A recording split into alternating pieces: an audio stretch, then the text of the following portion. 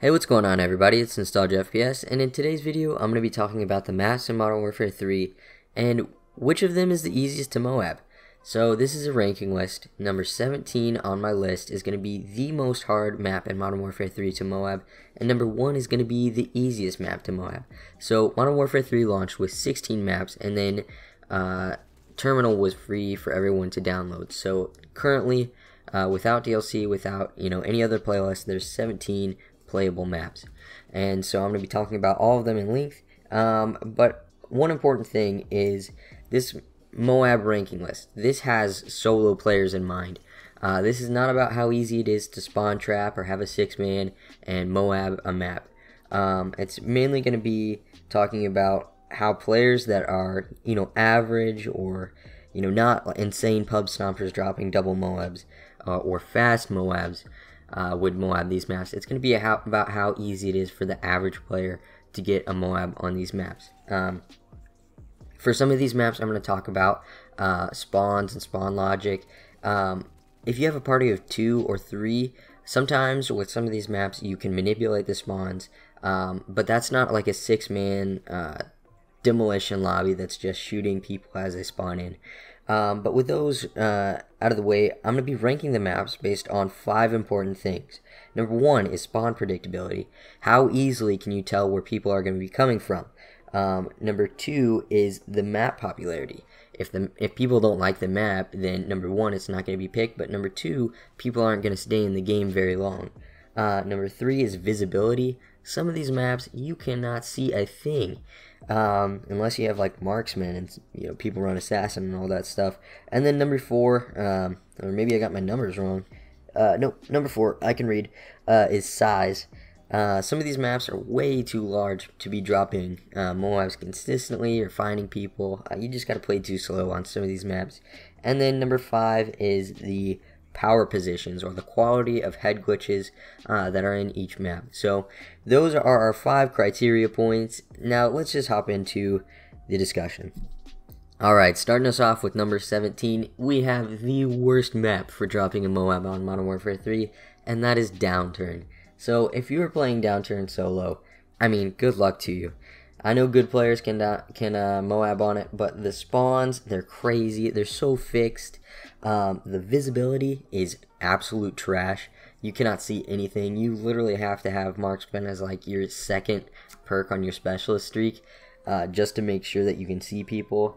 The size is like huge. People can go under the map, like in the tunnels, and like there's people camping inside. It's so unpredictable and so crazy, and I enjoy it personally. I think that it's fun to play, but the majority of the community hates this map, and people just won't stay in it. So that's number 17. Alright, for our next spot, number 16, we have Carbon. Now, Carbon is a very dear map to me. I love playing it. I think it's hectic. I think it's fun, but it's not the best for getting consistent MOABs. It's very hazy. It's got this golden feel to it. If you run ballistic vest, I mean, good luck seeing people. The size is fine, because most of the people are like in the middle portion of the map, but the spawns flip so easily. It's so unpredictable. The power positions, I mean, you can get flanked so easily, and truth be told, a lot of people don't like this map, even though I do. So yeah, that's number 16. Number 15 is the beautiful snow map Outpost. I love the look of this map, but when you're going for MOABs, it's so difficult. The map is ginormous. You can't see a thing. Yeah, there's a pretty common theme with all these bottom tier maps, is that the visibility is just junk.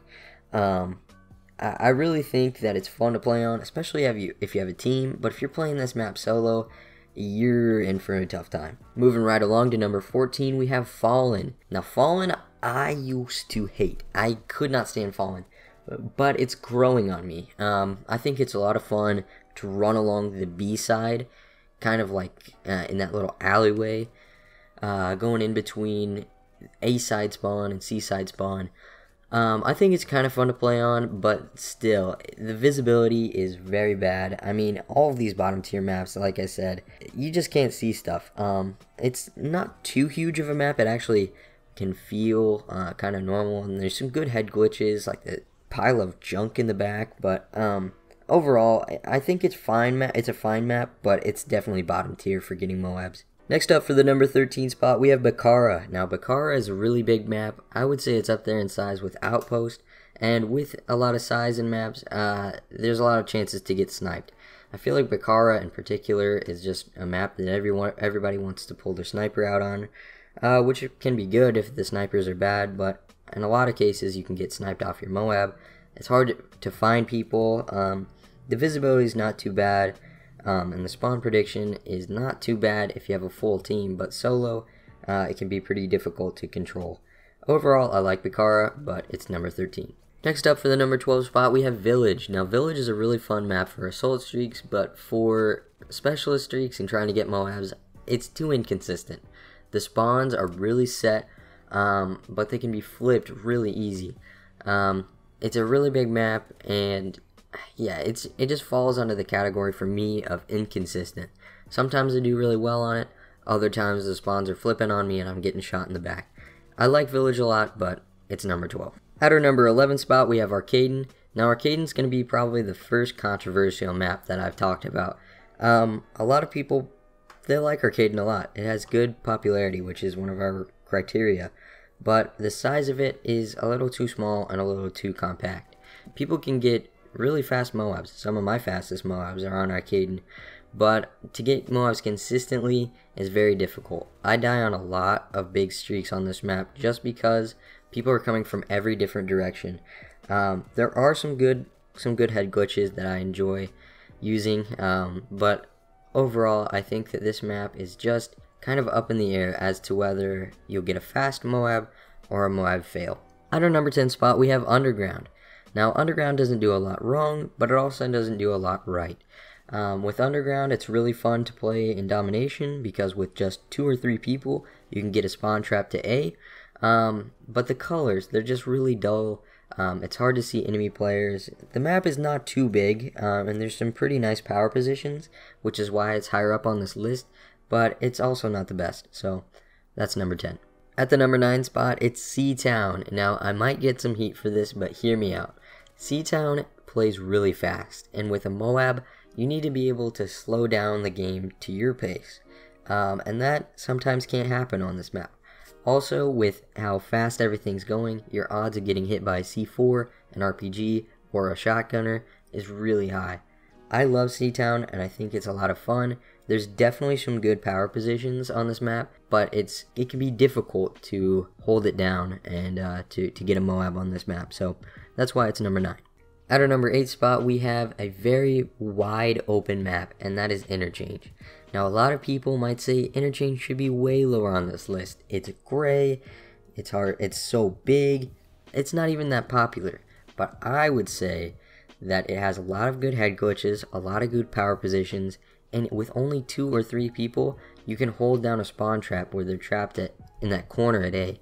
I think Interchange is actually a really fun map, and for me at least, it's really easy to drop MOABs, so it's at number 8. At the number 7 spot for our list, we have Dome. So Dome is a personal favorite. I think a lot of people really enjoy Dome, but it has 2 really big problems for getting MOABs consistently. Number 1 is spawn predictability. So in free-for-all, we have people spawning all around you. It's really crazy.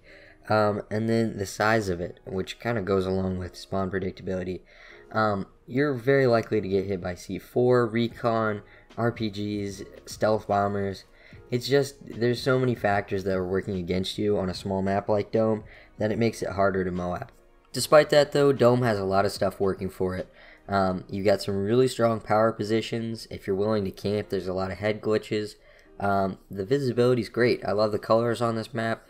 Sometimes the fast-paced nature of a map can be really helpful because when you're going through kills really fast, you don't have time to think about, oh no, what if I blow this? Or, oh wait, am I on a 16 streak or an 18 streak?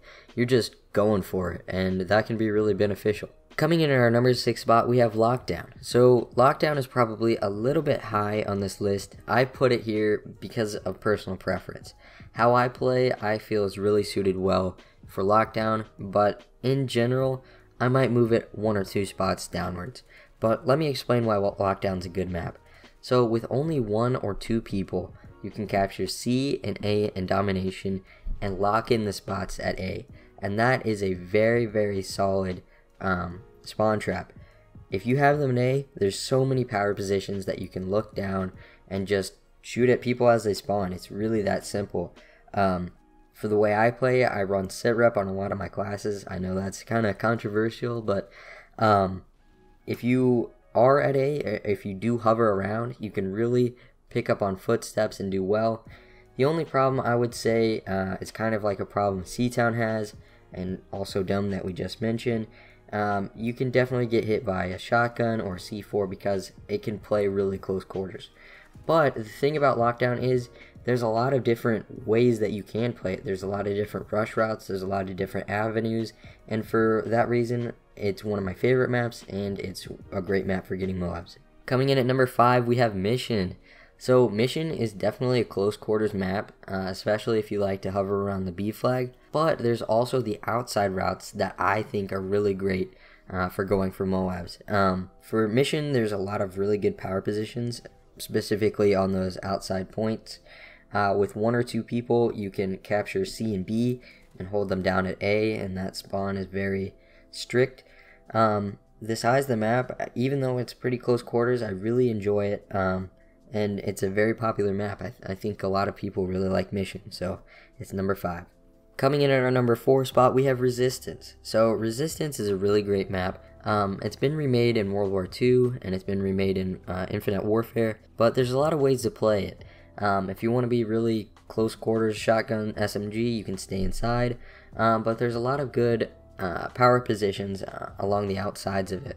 There's also a really simple spawn trap that you can set up with 1 or 2 other people, where you capture A and B and they spawn at C, and you can go pretty deep into the C spawn without it flipping. So for those reasons, I think that Resistance is one of the easier maps to MOAB. Coming in at our number 3 spot, we have Bootleg. So immediately we got to talk about the visibility. It's rainy, it's dark, it's kind of brownish. The visibility is not perfect, but what it lacks in visibility, it makes up for in its playstyle. So there's a lot of power positions, there's a lot of nasty head glitches, but really, if you are a slower player, if you're a little bit campy, maybe you're not the best, maybe you don't even have the best gun skill, you can hold down an area very well on Bootleg. The spawns are relatively predictable. If you keep them at A, that's good. If you keep them at C, that's good. Bootleg is just a great map, and I kind of like the rain. It gives it a different feel, and I think it's a lot of fun to play. So Bootleg is our number 3 spot. Coming in at our number 2 spot, we have Hard Hat, my personal favorite map. It's vibrant, it's red, it's a cool construction site. I love it. There's a lot of really good power positions that you can hold down. You can hold down the site at sandbags. You can hold down the other side. There's just a lot of great places to run. There's good rush routes. You can play more close quarters in the middle if you like. You can hold down the tunnel. There's a lot of cool spots to play. The visibility's great. It's vibrant. And everybody likes Hard Hat. I don't know too many people who don't like it. So Hard Hat is number 2. And coming in at our number 1 spot, it's a map that didn't even originate from Modern Warfare 3. It's Modern Warfare 2's Terminal. Terminal does so many things right. There's so many power positions. The spawns, if you keep it at A, are really predictable. If you keep them at B, they're really predictable. C spawn, well, people don't go for that too much. But the size is perfect for going for it. There's so many good lines of sight. Everybody loves it. It doesn't play the best in Team Deathmatch because it's just really campy. I don't know what about Terminal makes people want to bring out their LMGs in Team Deathmatch, but for Domination, I really think it is the easiest map to MOAB, and it's honestly one of the most fun maps in the right places. So that is the list. This is one of the longest videos I've had, so if you did enjoy, please be sure to leave me a like or let me know in the comment section below. Let me know where I went wrong. If you disagree with any of the spots I made on this list, let me know about it. But other than that, if you're new around here, I'd really appreciate it if you subscribed. And yeah, thanks for watching the video. See you guys.